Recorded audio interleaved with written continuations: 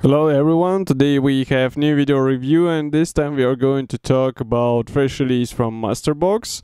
As you can see, it's a figure set from post-apocalyptic series and it's a so-called Last Bridge series.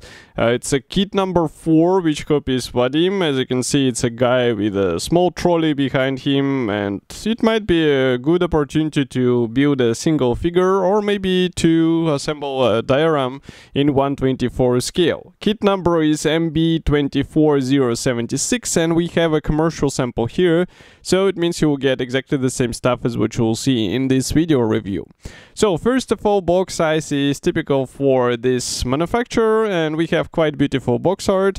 Here on the sides you will find some safety tips in 5 languages, and on the rear side you can see assembly manual which is combined together with a marking guide, parts map, history note, colors chart, and also list of the kits available in this series.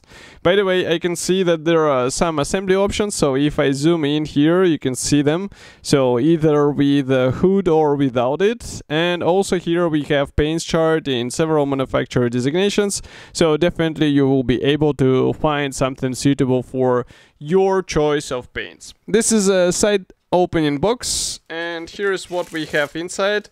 I would say it's a rather large sprue, and why I'm a bit surprised because, oh okay, I see the parts for the trolley, but still they look quite huge. So just give me a second to open it and we will take a closer look together. So here it is, and let's zoom in and start corner by corner. So here first of all you can see one piece leg and hands. Obviously these are pre-shaped, so you won't be able to change the pose much, but I think that's something what you expect in such kit.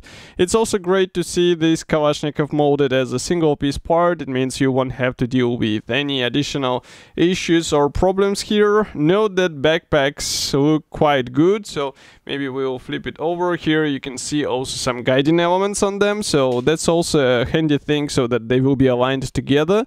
And next we continue with more bags which will be placed on the trolley. We also have some separate accessories and one piece head here. Note the facial features, they look quite convincing.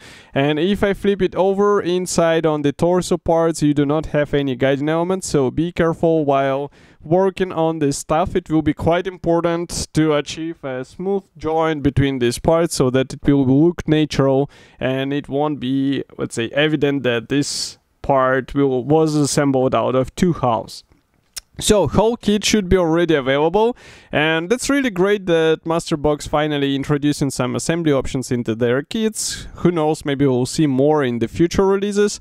And of course I will be happy to hear your opinion about such set. Write it here in the comment section below. If you like this video, press the like button, subscribe to our YouTube channel, and I will see you in the next video review as usual. Thank you for joining me today and bye.